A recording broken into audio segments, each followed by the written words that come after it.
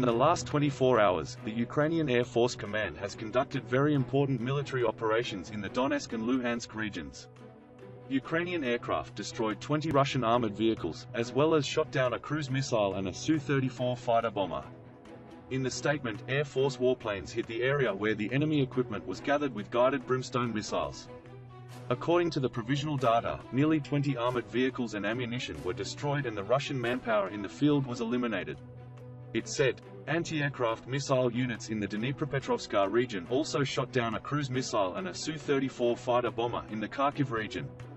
Radio footage shows the engine of the Russian warplane caught fire and the crew jumped out.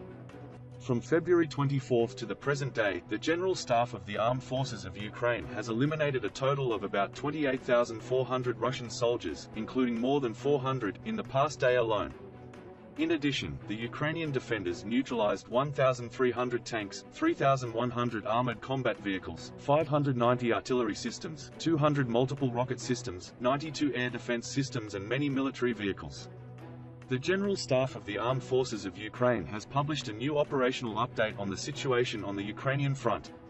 The key points of the report are: the main focus of the Russian enemy is to protect the previously occupied borders, conduct reconnaissance, engineer equipment positions, replenish stocks and try to improve its tactical position.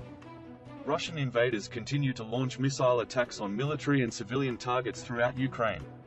In the Volyn, Polisia and Seversky directions, units of the Armed Forces of the Republic of Belarus carry out tasks to strengthen the Ukrainian-Belarusian border in the Brest and Gomel regions.